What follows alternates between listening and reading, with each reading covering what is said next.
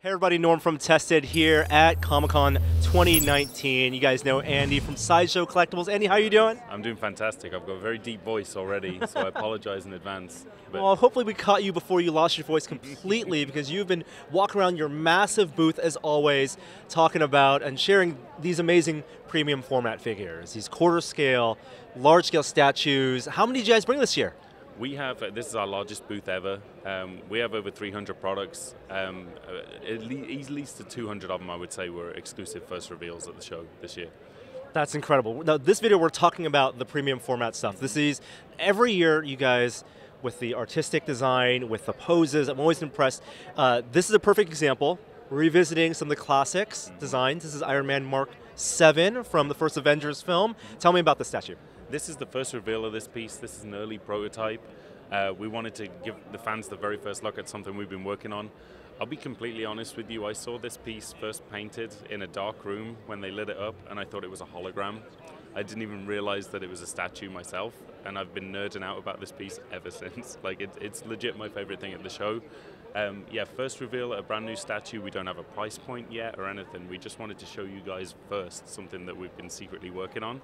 Well, I think it's a great example of the type of art design you guys are going with, the scale, because one, the pose, right? You have Iron Man in flight where you're cleverly hiding the armature through his leg. It's in a, like, he looks off balance because he's flying, but of course, it's all in that smoke, and then the illumination, right? You have illumination in the eyes, of course, with the arc reactor, but also with the rocket there. That's all really cool, translucent lighting. That's so neat. Yeah, we've been working a lot on the internal structuring. As you saw last year as well with Rogue, we're really trying to push the engineering to do a lot more dramatic stuff with the balance points on the statues.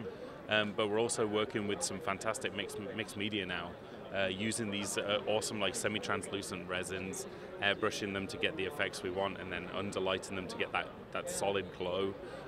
Yeah, it's been really fun playing with materials as well as poses, and we're pushing the boundaries a lot more. Something that's also interesting is that even at this scale, there's a range of sizes. Like some of the more human-looking characters, yes, at quarter scale look great, but then you have larger than life, like the Hulk or the Juggernaut, and even at premium format scale, they look massive, almost like legendary scale. Tell me some of the new pieces you have in that size. Yeah, we have Juggernaut here, which is hilarious to me. His hands are bigger than mine, and it's a quarter scale statue. He's probably the biggest piece I've seen in a long time. Part of our ongoing Danger Room X-Mansion line. So all these pieces have a very similar base design, so you can set up a battle in the Danger Room. He's in the X-Mansion, bursting through into the Danger Room. You can see all the debris coming through. And he sits perfectly alongside our new Colossus, Rogue, our brand new Gambit. They all look like they're part of the same like battle scene. Yeah. We also have a Gladiator Hulk, which is just monstrously huge, like unbelievably big. So I can't wait to show you. He's fully armored. He has incredible creature base. So there's just as much effort put into the design of a creature that he's fighting or stepping on as there is on the Hulk himself. Absolutely, yeah. I had the pleasure of watching our painter Casey Love paint that particular piece. His background is in horror and fantasy painting, so he really went all out on the creature design on that one. He's the same guy who did our Thanos piece along with a couple of our artists. So it's cool watching us kind of make the dream team for each statue. We try and pick the perfect people for the perfect project. And yeah, he's a super dynamic piece. I think you're going to dig him. You know, when we chat with a lot of people who design collectibles, sometimes they get references or digital files from the studios. You guys have your own in-house team of artists, and they digitally sculpt, but it's their own creative take, right? You guys are very proud of the specific artist take on a certain character. Absolutely, and we're also really fortunate to work with Legacy. So every now and then we'll work with them on key pieces as well. So it's an interesting mix. We've been very fortunate with the studios giving us permission to do our artistic interpretation of characters, especially comic book characters. But then when we get to do movies, we get to work with Legacy and awesome people like that and use their rare reference and their skill sets as well to do the most accurate for the movie pieces. Well, something that's a little more stylized, definitely more artist-driven, is this new line of tiny Unruly characters you guys are doing. Tell me about these vinyl toys. You guys are moving into the designer toy scene? That's right, yeah, designer vinyl. It's something we love. All of our staff go to like DesignerCon every year. Yeah. We're big nerds for that. And we had a whole slew of artists who we just really admire, but they don't necessarily fit for something like this. So it made sense. Eventually, we're like, we have a whole portfolio of artists who we adore. What can we do with them? You know, so we're working into design of vinyl, limited edition art statues and miniature toys, working not only with original creations, but taking artists who do like graffiti and street art and things like that, and getting them to play with licensed characters. So they're getting to work in the world of Marvel now and things like that. Definitely a passion project. Everyone involved, it's kind of like they're working with people they admire and adore, and then taking this really awesome, quirky and unruly type artwork and making it 3D.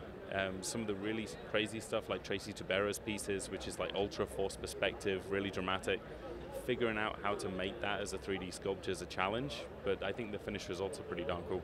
And not just comic characters, but also the people who make the creatures. You have Guillermo in a Sjogren piece. I love his art, and his kind of 2D art turned to 3D is really neat to finally be able to own. Yeah, it's like you get your very own Del Toro fertility idol. It's absolutely amazing. And we also have our first kind of celebrity-led piece before we worked on the Del Toro one is with Gabriel Iglesias, Fluffy.